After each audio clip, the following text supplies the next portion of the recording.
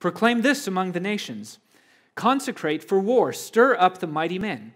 Let all the men of war draw near. Let them come up.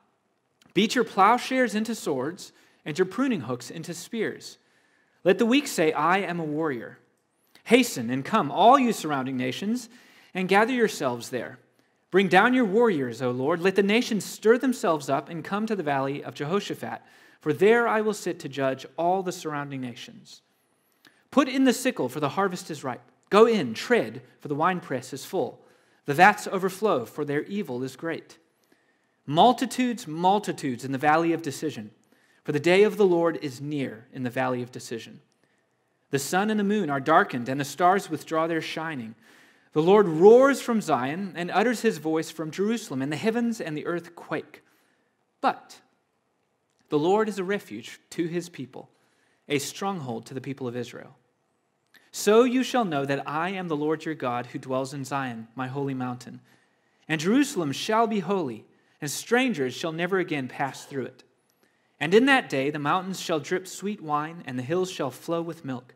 And all the stream beds of Judah shall flow with water, and a fountain shall come forth from the house of the Lord, and water from the valley of Shittim. Egypt shall become a desolation, and Edom a desolate wilderness, for the violence done to the people of Judah, because they have shed innocent blood in their land. But Judah shall be inhabited forever, and Jerusalem to all generations. I will avenge their blood, blood I have not avenged, for the Lord dwells in Zion. This is the word of the Lord. Let's pray and ask that He would guide us in it today. Heavenly Father, today we're looking at your words through Joel about the future, and our prayer is that we would heed them.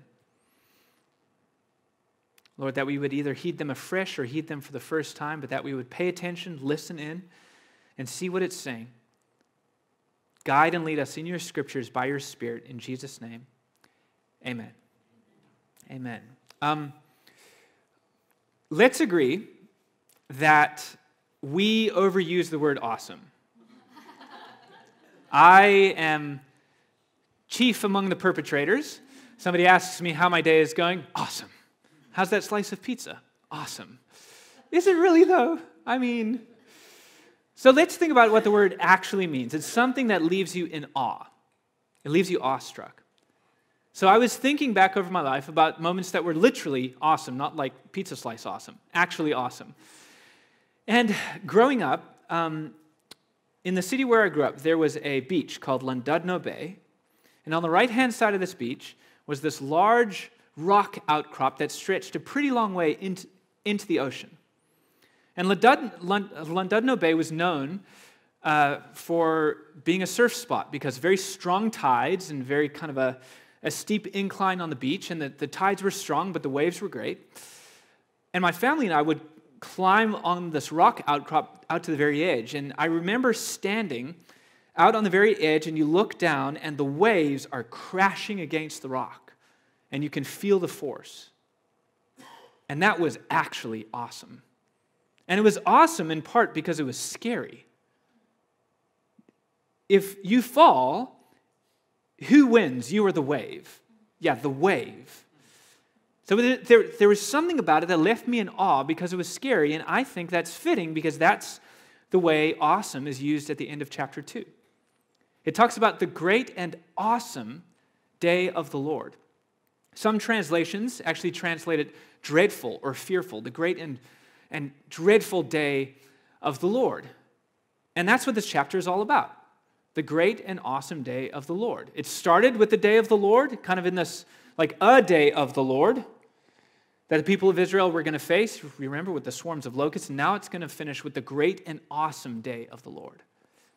Now, before we talk about what it actually is, here's why I think talking about the future is really important and thinking about it. Not just because I'm a science fiction fan and I like, thinking of cool things in the future, but what happens in the future proves the validity of what you believe in the present. So here's an example. If you believe you're a bird and you can fly, and you go up on on the roof of our building here, it's like 2.5 stories, and you decide you're going to jump. Well, here's the thing. The end of that situation is going to prove the validity of your belief. Broken legs equals you believe the wrong thing about yourself.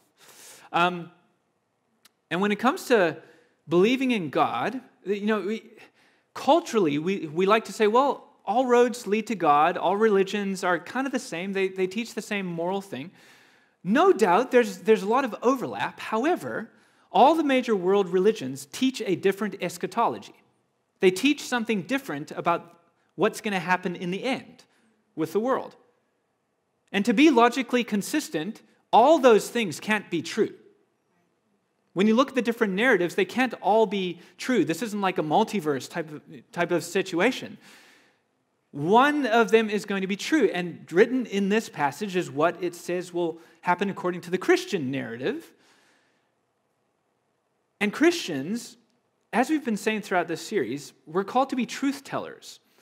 We're called to bring, Joel had a message to bring to the people of God, and we have a message to bring to our city and to our nation, namely the good news about Jesus. And that involves a future.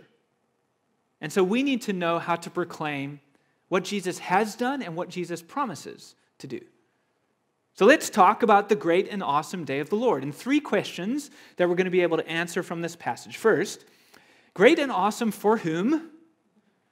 Great and awesome how? And then great and awesome now what? So first, great and awesome for whom? We have 2 distinct groups given to us in the passage here. And the first one is introduced to us in verse 32. And it shall come to pass that everyone who calls on the name of the Lord shall be saved. Then in chapter 3, they're called Israel. Did you see that? I will gather all the nations and bring them down to the valley of Jehoshaphat, and I'll enter into judgment on behalf of my people and my heritage, Israel. So, on the face of it, what seems to be happening here is there's 2 distinct groups. They're called the nations and Israel. And it seems to be that, this is along like geopolitical lines, like nationalistic lines, right? It's not quite that simple. And here's how we know. The Apostle Paul in the New Testament actually quotes this exact verse. But he quotes it in such a way that shows us that national lines are not going to be the demarcating factor between these 2 different groups. So let's read that scripture together. This is Romans chapter 10, verse 9, and then 12 through 13. So look at what he says. Because if you confess with your mouth that Jesus is Lord and believe in your heart that God raised him from the dead, you will be saved. There's a key word there, saved. Then in verse 12, for there is no distinction between Jew and Greek. Now hold on.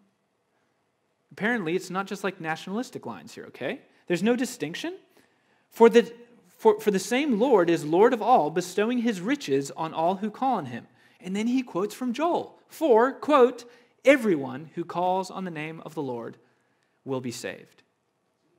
So, the demarcating line is those who call on the name of the Lord are those who have put their faith in Jesus Christ.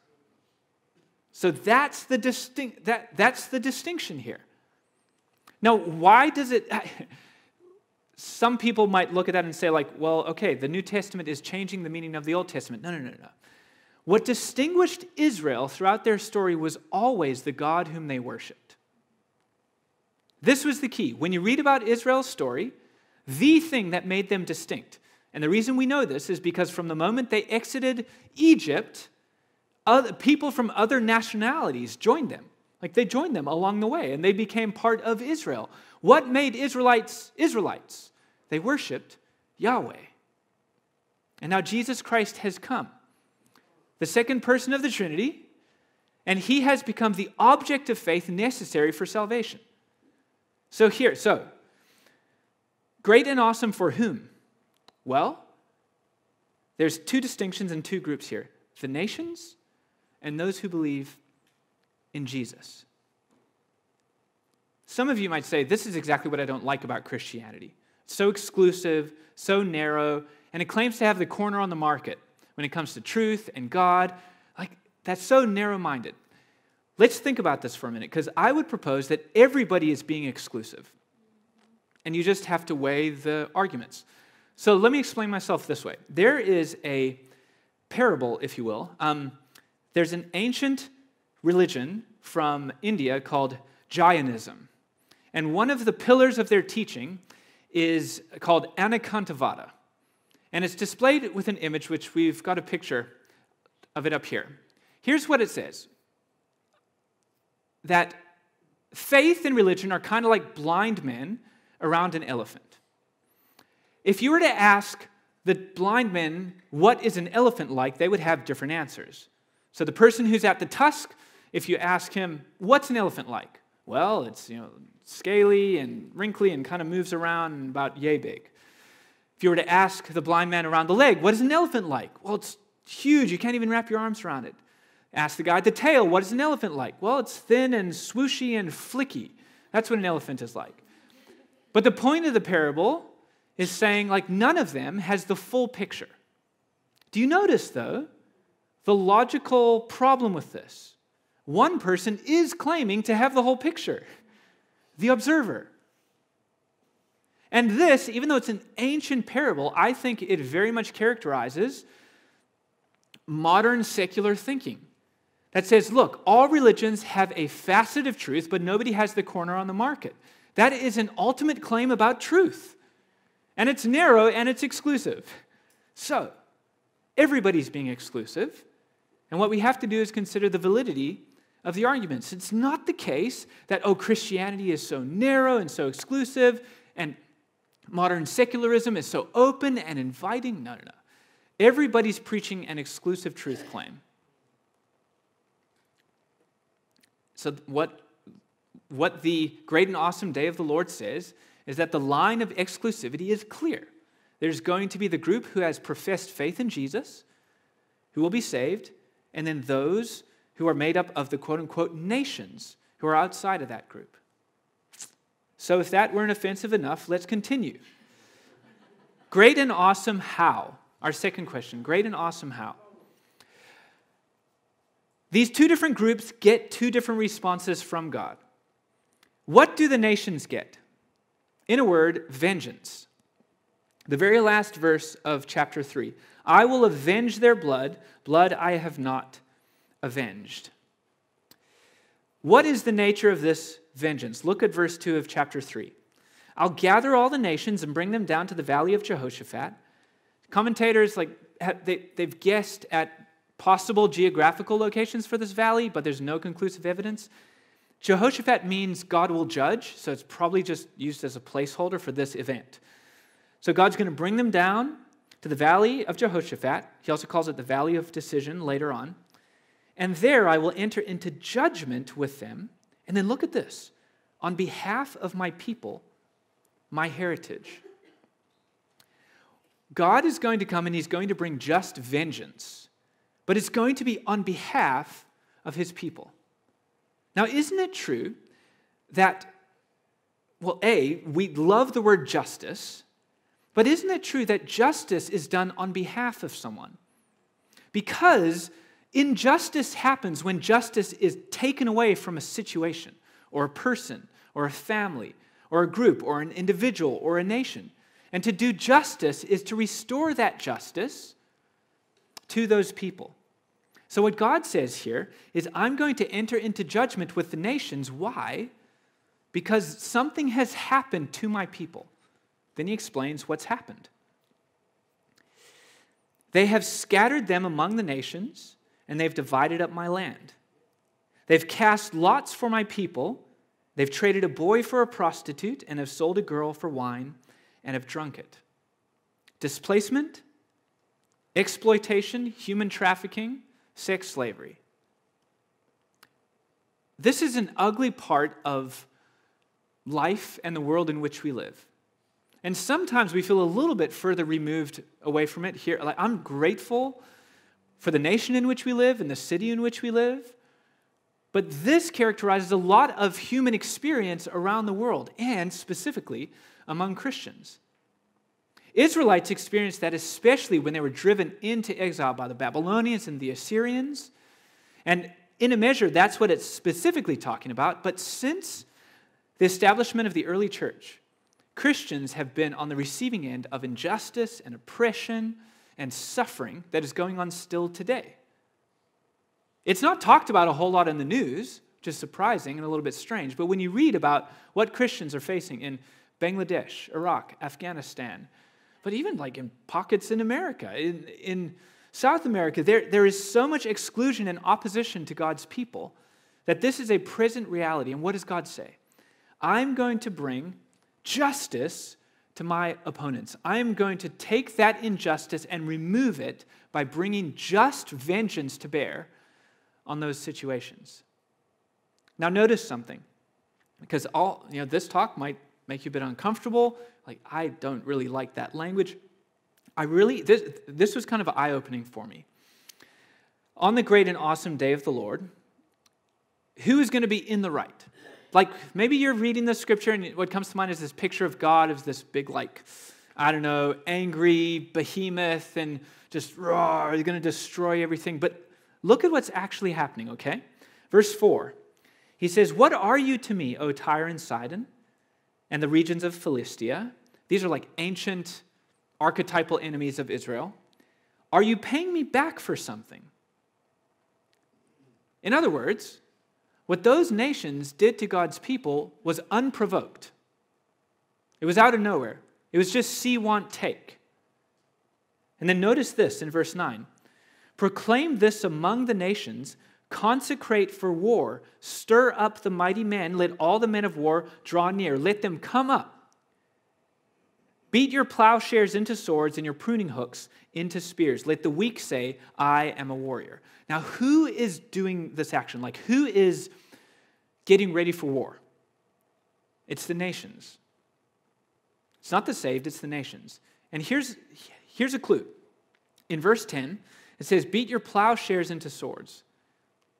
There's a scripture in Isaiah chapter 2 that literally says God's people will beat their swords into plowshares. So the nations, when they hear of God's judgment, what do? They start grabbing weapons and they get ready to go and fight God, to oppose God. When the great and awesome day of the Lord arrives, what will people who don't believe in Jesus do? It's not that they'll be scared and they'll recoil. They'll pick up weapons to go and fight against God, against his justice, against his plan. In verse 16, it says, "The Lord roars from Zion." What we have here is the picture of God by his words, by his sound, by his breath, bringing justice to bear. But it's the nations who have picked up weapons and they're going to fight against God. It kind of changes your picture of what's happening, doesn't it? Now, to the modern reader, we might say, look, okay, preacher, okay, book of Joel, I'm not anti-God. I'm just not pro-God. And I would say, it's well, if you're not for God, you're against him. God has laid out his purpose for the world and for your life. And you belong to him. How do I belong to him? We did this in the first week. Let's do it again. Put your hands out in front of you. Wiggle those digits. All right? Look at your toes. Imagine your toes wiggling in your shoes. Who gave you those fingers and toes? God. And everything else. And that very breath you just took. In other words, he made you to serve and to worship him. And to say, well, my life is my own. Well, God say, well, give it back. I gave it to you. This thought that we are autonomous and we're on our own and we're beholden to no one is just a fabrication. It's just a lie. It's just wrong thinking. God has given us our breath and our toes and our fingers and everything else in life. We owe him absolutely everything. And then he's laid out his plan, and then he sent his son to die in order to restore us into relationship with him. And he laid it out really, really clearly. Really clearly. 500 people saw Jesus at one time. Jesus was here's the plan. And to stand back and say, that's not for me, is active opposition to God. And what will people like that do on the great and awesome day of the Lord when God comes to bring justice? Where are my weapons? So that's the destiny that awaits the opponents. Somewhat sobering. What awaits those who have been saved from the day of the Lord? Well, the saved receive a place. And here's what I mean. Look at verse 16. The Lord roars from Zion, utters his voice, and the heavens and the earth quake. But the Lord is a refuge to his people, a stronghold to the people of Israel. And he continues, so you shall know that I am the Lord your God, who dwells in Zion, my holy mountain, and Jerusalem shall be holy, and strangers shall never again pass through it. So here we have a picture of a place prepared by God for his people. And what characterizes it? Well, first, we're told that God dwells there. At the center of this place is God's very presence. That's what makes it what it is. But then we're also told that no strangers will pass through it. Now, this is not talking about like God's against immigration. No, absolutely not. Strangers are the northern invaders and the opponent nations of, who have been dispossessing God's people. So what he's saying is that this place is going to be marked by God's presence and by perfect security and safety. Never again shall invaders pass through it. What else? Verse 18. In that day the mountains shall drip sweet wine, and the hills shall flow with milk, and all the stream beds of Judah shall flow with water, and a fountain shall come forth from the house of the Lord. This is a picture of agricultural abundance. I mean, I just love those words, like the mountains shall drip with sweet wine. Just talking about the harvest being beautiful and plentiful and delicious. This place, what is it going to be like? God's going to be there. His presence is going to pervade. It's going to be perfectly secure. And it's going to be blessed and abundant. Now, if all we had was this page in the Bible, we might conclude that, physical Jerusalem, like present day, is going to become like this. And present day Jerusalem certainly is going to be at the epicenter. We could have a long discussion about that. But here's what we know. At the very end of the Bible, Revelation 21 and 22, John the Revelator sees something on the great and awesome day of the Lord. And here's what he sees. Revelation 21 verse 2. And I saw the holy city, New Jerusalem, coming down out of heaven from God, prepared as a bride adorned for her husband. So, on the great and awesome day of the Lord, this place that has been prepared for God's people is going to, in some way, shape, or form, come down out of heaven and meet earth.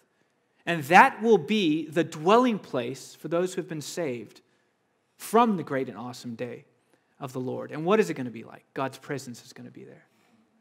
It's going to be perfectly safe and secure. And it's going to be blessed and abundant. Revelation 21 and 22 give us a vivid and amazing, mind-bending picture of this place. That is the inheritance of the people of God. That is the promised blessing.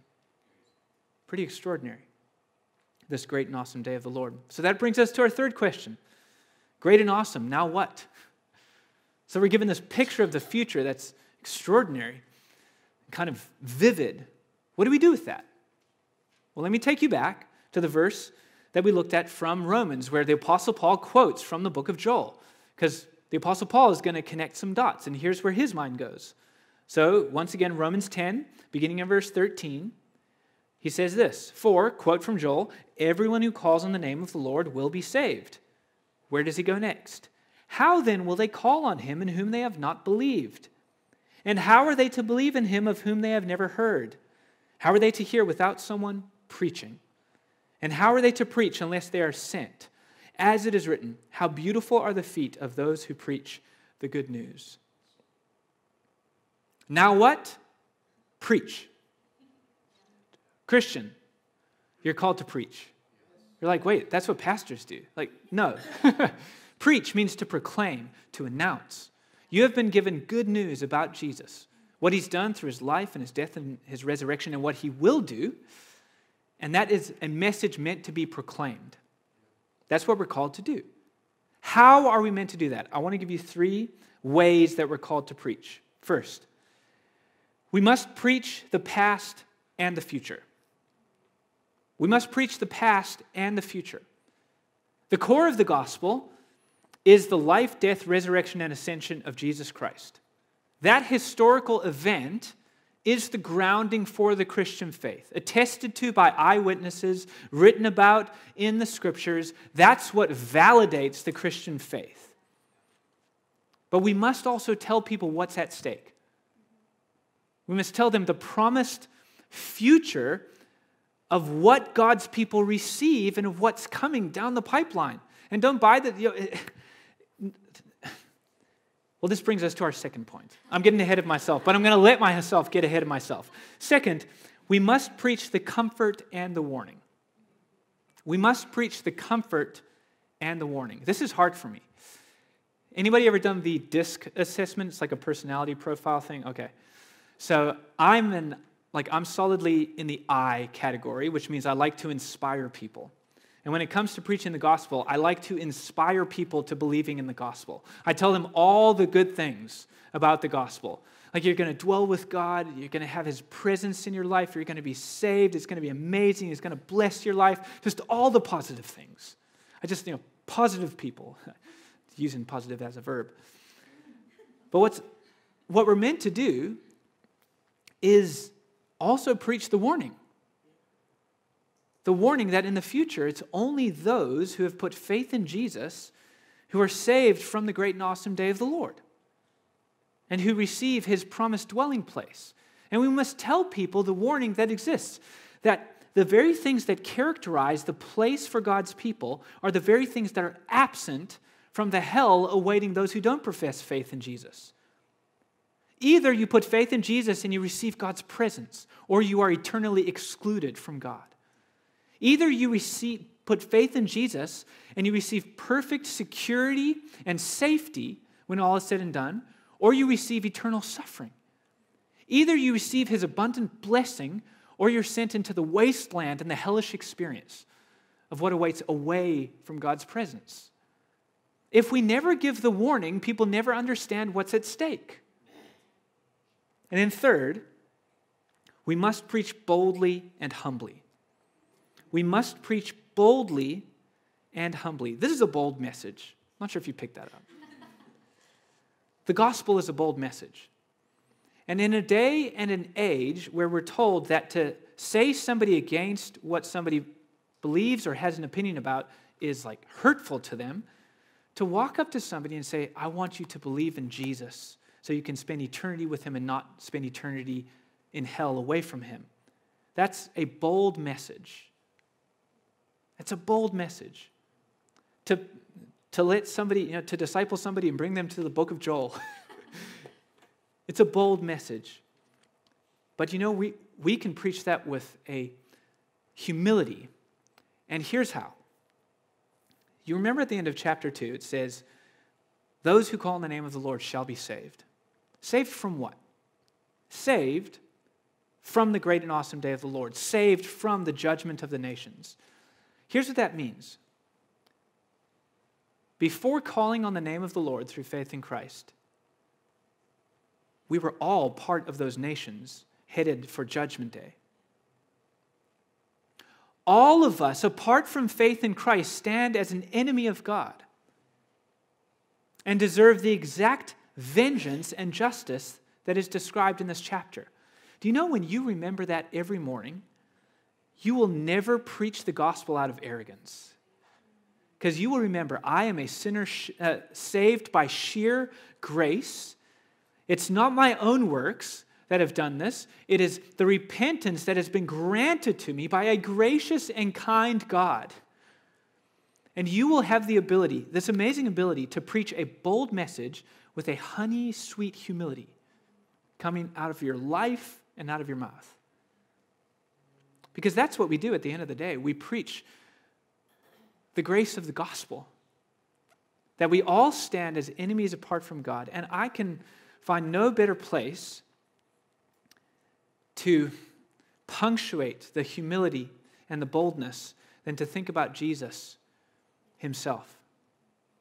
That as we preach this message, we are preaching the message,